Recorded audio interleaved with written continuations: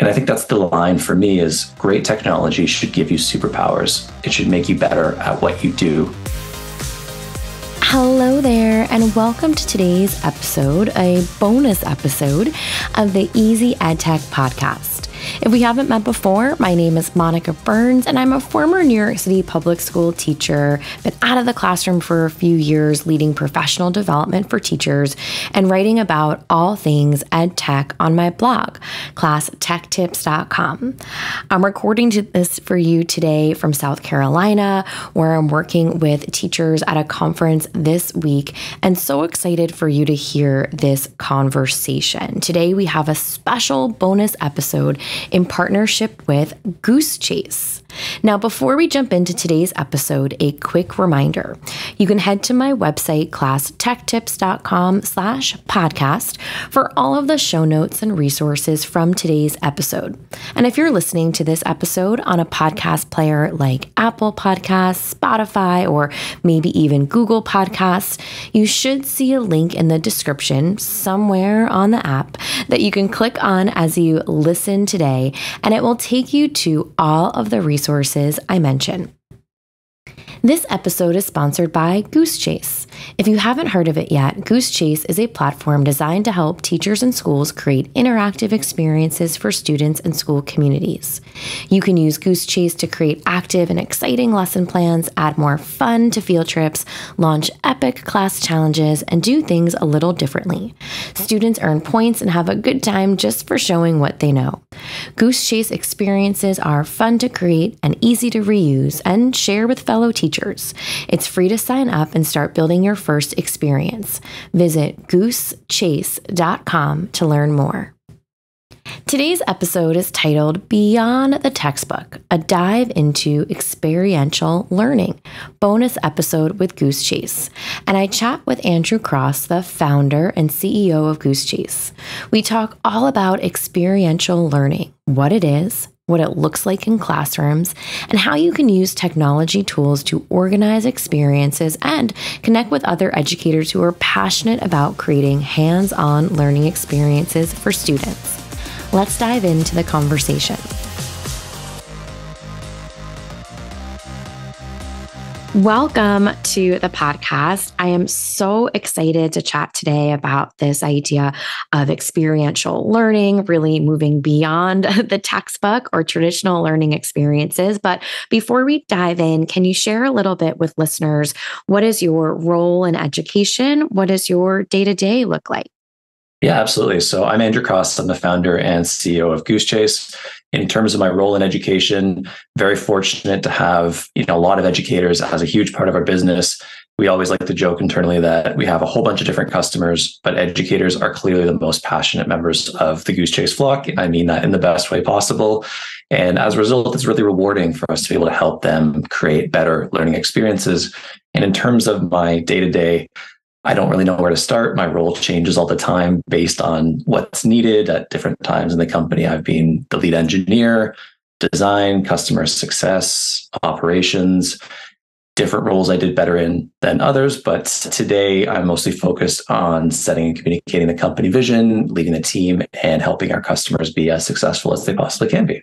Well, I am just excited to pull from your experience, your conversation with educators for our conversation today. And we're talking about this concept of experiential learning, which I'm sure listeners have seen or participated in or as part of their, classroom experience and the work that they do in schools and districts. But to set the stage for us today, to make sure we're all on the same page, can you explain what experiential learning is for those who might not be familiar with the concept?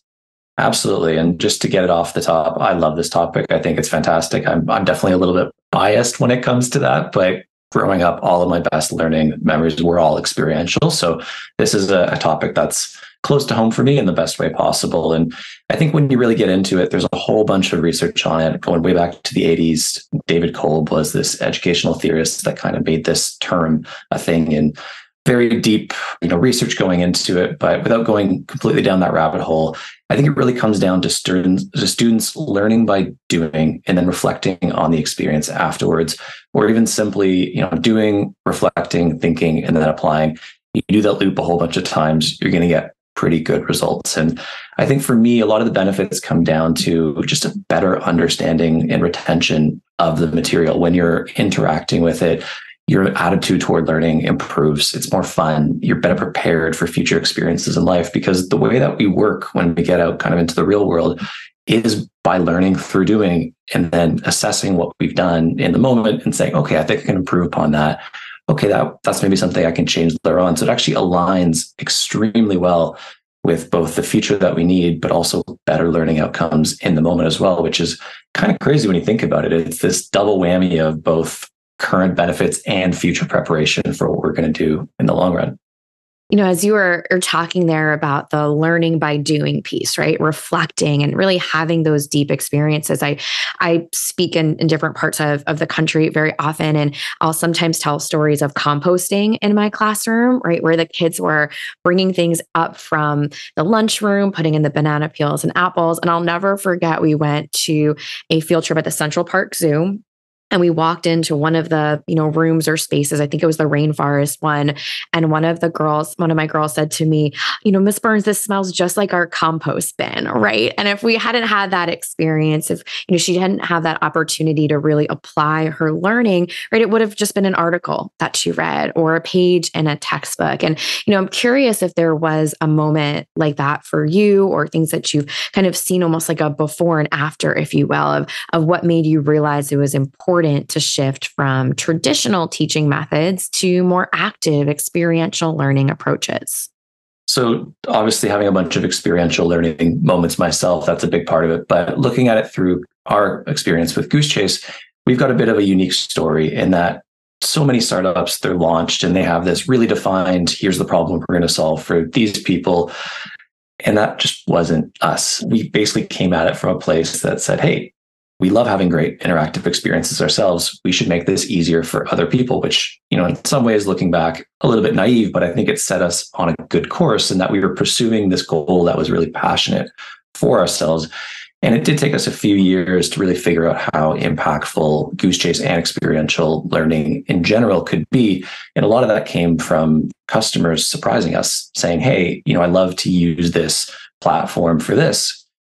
Can we? And we pretty much always say, yeah, please, but let us know how it works. We never thought of that before.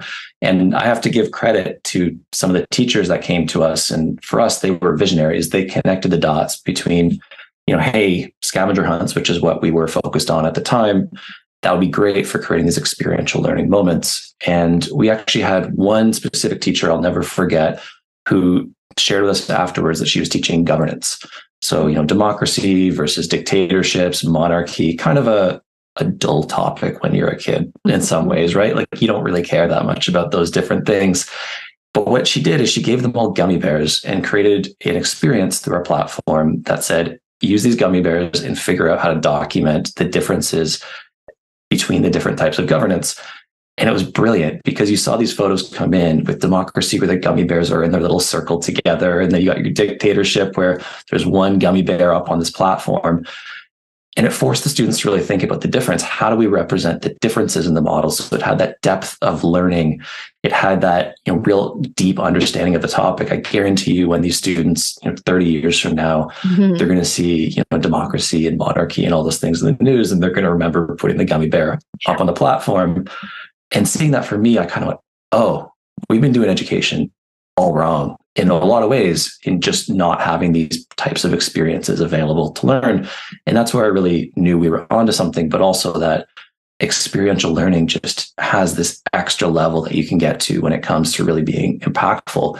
And we've seen a lot of scientific data back this up. There was a study that we saw that had 81% of students saying they wanted more opportunities for hands-on learning in the class. And even educators were saying 75% of them, we need to get these real world skills, these interactive components, to be able to drive better outcomes and set them up for real world success. So all of these things kind of came together for us in our history at once, with this one teacher who was like, gummy bears, governance, that's the way forward, which is, it's kind of crazy that that's this massively impactful experience for me and the company as well. But I think it demonstrates the power of experiential learning so massively in such a clear way as well. Oh my gosh. Yeah. As you're talking there, I can just visualize, right? Like the movement of them, kids maybe snapping pictures or even doing like a stop motion animation, right? Just like all of the possibilities there when you're layering on something that might complement, right? A reading resource or a video that we're watching, right? But just taking that truly to the next level. So I love that example that you shared of a successful experiential learning activity. And I'm curious, whether it's from your conversations with partner schools or districts or educators that reach out to you, how does student engagement change when kids are involved in these types of learning experiences compared to more traditional teaching methods? So I think we can all agree, some of the examples that I've shared, engagement's maybe the easiest thing to identify. You create something experiential and people just lock in right away. But two of the other things I kind of mentioned earlier on, you definitely see an increase in understanding of the course material. When we were looking into this, we saw there's actually a university in Saudi Arabia that did a study and they found basically double a gain in knowledge as a result of experiential learning versus traditional. And then kind of the thing that goes with it is the retention. And we actually saw in another study, this was actually in a workplace, I'll admit the numbers seem to be pushing it a little bit here, but the traditional learning retention rate was like 5%, something crazy low. And then experiential learning got as high as 90%. Now, I don't know if that's the full spread that you can expect in a more educational, traditional educational setting, but those are the types of things where you're going, oh wow, this is not just trivial amounts of fun engagement. This is intentional, purposeful engagement. And we actually saw with one of our customers who was an associate professor at a state university, and they were part of the Recreation, Parks, and Leisure Department. And they ran a semester-long experience where they visit local parks to explore fauna, kind of similar to the compost experience you were talking about before.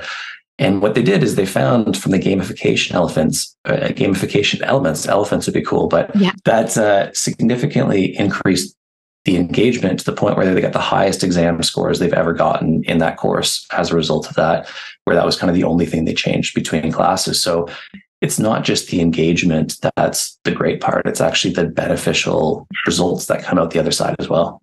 And the intention, like you mentioned, right, I think is an important component here, right? These are intentional experiences. We all have those like we giggle moments that we remember, right? Or something funny happens, it's unexpected, and those are fantastic.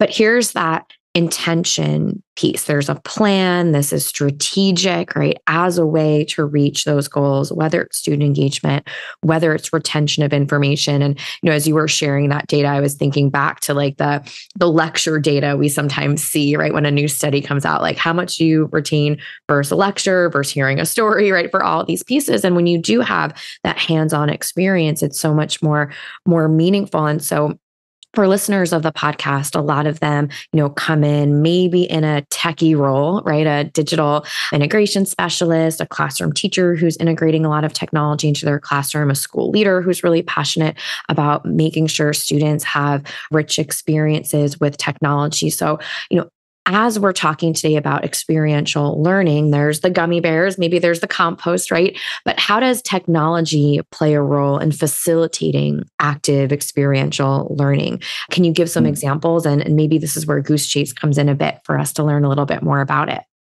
Yeah, absolutely. So first things first, I know this is a podcast, but I grew up in the 90s, and technology for me is like those power-ups you would get in video games, in the sense that it's not going to do everything for you. You're not going to instantly win the game all in one go. But what it does is it allows you to do things that maybe weren't possible otherwise. It allows you to do more with less. And I think that's a really good analogy for what technology can be in experiential learning, but also just in general in the educational space, because it's not something that will solve everything in one go. It won't can completely change all of the things at once, but it can make you better at your job in a really noticeable way. We had an example, obviously COVID is something that thankfully we're mostly past in a lot of ways, but we can all remember at the beginning, technology really showed how powerful it can be. We had a STEAM lab teacher who all of a sudden found all of their students at home and didn't really know how to engage them and keep them interested. And so what they did is they created a really simple experience find things around the house that begin with each letter of the alphabet. And then to add a little bit of extra spice to it, throw in some digraphs or two letters that combine to make one sound, your CH, your NGs, that kind of thing. Super, super simple, but really effective and fun. And that's a perfect example of using technology to make you better at your job as a power up. You could do those things maybe really manually otherwise, or some way of, trying to get the essence there, but it would be very time consuming. It might be tough to convey, but technology allows that person to then do the things they want to do in an easier way, in a better way. And I think that's the line for me is great technology should give you superpowers. It should make you better at what you do. And that's what we strive for at Goosechase. We're really set on if someone gets frustrated using the platform, if someone feels like the platform is getting in the way, sure, it's technology, but it's not good technology. We want you to walk away feeling like, wow, that was awesome. That was a delightful experience. We use delightful way too much internally. Like that's a word that comes up so much. The core value, right? Exactly. I think that's really the line though, is you need to almost be in awe when technology gets it right, to be like, wow, this is what I want to do, but better. And it's making me look amazing. It's making me feel amazing, making me feel like the impact I'm having is way better than I could ever do on my own. Yeah. And just, I'm sure that, that emphasis on a strong user interface, making sure it's a delightful, joyful experience for educators who are interacting in the platform is so important for everyone, right? Both behind the scenes and those who are clicking the buttons or exploring a space for the first time. So can you tell us more about Goosechase, how it connects to this concept of experiential learning, and maybe another success story or two that can help people understand just what it can accomplish? Yeah, absolutely. So first, I'll just say our goal in life is to make the world more fun, playful, and human. And I think that really captures a lot of, what we've built and what we're trying to do, and also what experiential learning is all about. Experiential learning is all about, making the education space more fun, playful, and human. It actually enables more types of students to engage with the content. So I think our vision aligns really well with the purpose of experiential learning as a whole.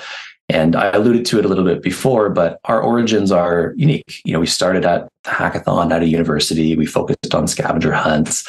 We focused on a lot of different flexible ways to use the platform. And it was our customers that actually came to us and pushed all the boundaries. We'd like to, say that we're customer led, and we really are, because we let our customers guide the way for us. Obviously, we've got ideas too, but we let the customers shape what the platform is, and they really push us forward. And I think it aligns really well with just this shift we've seen in the last 5-10 years, where experiences as a whole are becoming more important in the world for everyone.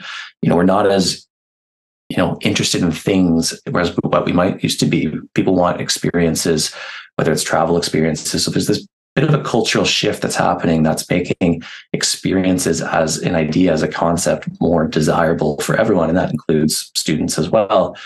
And a huge part of what we're building with Goosechase is a platform to power those types of interactive experiences, where you can use those experiences for types of learning, obviously a lot of other things as well. But ultimately, we want to have a platform where anyone can use it to connect, inspire, and educate people. And obviously had a couple examples before, but we're used for more than just in-class learning. We were used for field trips, PTA events, teacher retreats and conferences, fundraisers. I don't know how, but somehow during COVID, we were used to create the yearbook. So people create an experience to collect all the photos and use that to build the yearbook. We've had teachers who were teaching foreign languages have their students go around the school and get other teachers to say the phrases they were learning and record them. Obviously a fun dynamic to have the students teaching the teachers. And then maybe it's fun when the pronunciation is not, quite on the point. It's that type of thing to make it more engaging. We've actually seen some teachers who flipped the script and had the students basically demonstrate their mastery in certain modules by creating the Goosechases for their fellow students. And the level of excitement in a class just goes up when not only are you having fun, but you're participating in this experience that a student has made. So it's kind of a double win where you have, absolute mastery from one student, and then you're also able to see how other students are participating and completing the experience and demonstrating their knowledge as well. So there's an incredible amount of different ways that the platform can be used. And it really comes back to our idea that we're trying to build something brand new. It's kind of crazy when you think that there's no platform that has really ever existed to make it easy to create interactive experiences for other people. Like scavenger hunts have been around forever. Yeah. People are constantly trying to create interactive experiences for other people. Why has nothing like this existed before? And we're really excited by that idea, building this unbelievable flexible platform. You can mix and match things, you can combine them, you complete this thing and that unlocks this thing. And that's really this new thing that we're building. But we're also building templates to make it easy. You don't want to give people all the tools and kind of wipe your hands and say, good luck. That's not the most delightful experience. So we're giving templates to show people how they can create their experiences that would work in their classrooms or in other situations. And then we're also building a community, which I think is one of the coolest parts. So we have a community that we're building called The Nest, which is where all sorts of creators can get together, learn from each other, share ideas, learn how they can create better experiences in their own world. And it all comes down to this idea that we're trying to do a lot, but it all wraps into this idea, kind of like we said, our original vision, making the world more fun, playful, and human. And this is just our way of doing that. So you kind of put it all together, and we built this platform that helps educators improve engagement and learning outcomes through these interactive experiences. And it does it by getting students up and out of their seats, engaging with the material in just this really fun and contagious way, which is pretty cool. Like, it's a lot of fun building what we build, and it's even more fun seeing how people use it. And I think that's maybe the best part, is everyone's just having fun and enjoying it, but there's also positive outcomes that come at the end of it as well. And I'm sure listeners' wheels are spinning on, oh, this would be a great time to do this, or we have this coming up, right? But at the same time, I'm so glad that you mentioned the community, right, for gathering ideas for someone who might listen and say, I'm excited about this concept of experiential learning, but need a little bit more, or the templates, like you mentioned. I'm excited about this, but I want to make sure, I have enough time to do all the things, right, throughout the school day. So I appreciate you sharing those additional components for someone who is listening today, excited about this idea. And even that connection, I know I can resonate so much with, right? Like, we're out now, we want to do more things, right? We want to go on all those field trips, right? That we didn't get a chance to do the past few years. And it's just a really exciting time, I think, for someone to step back and say, how can we take things in a new direction, right, for the upcoming school year? So I am going to link out so listeners can find all the things, right, and connect with you all. But for someone who's maybe, on the go, what's just a quick reminder for them of where listeners can go to learn more and get started with Goosechase? Yeah, absolutely. So probably the best place to start is just our website, goosechase.com. That'll route you out to all the different areas. But if you want to go directly to the community, The Nest, we like our goose puns here. That's community.goosechase.com. So a couple different places that you can go check out. Awesome. Well, Andrew, thank you so much for your time today, for diving into this important topic and sharing these great resources with listeners.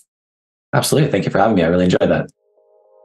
It was so much fun and super informative talking to Andrew from Goosechase today. Let's finish up this episode like we always do with a few key points to make EdTech easy. Understand your intention with experiential learning.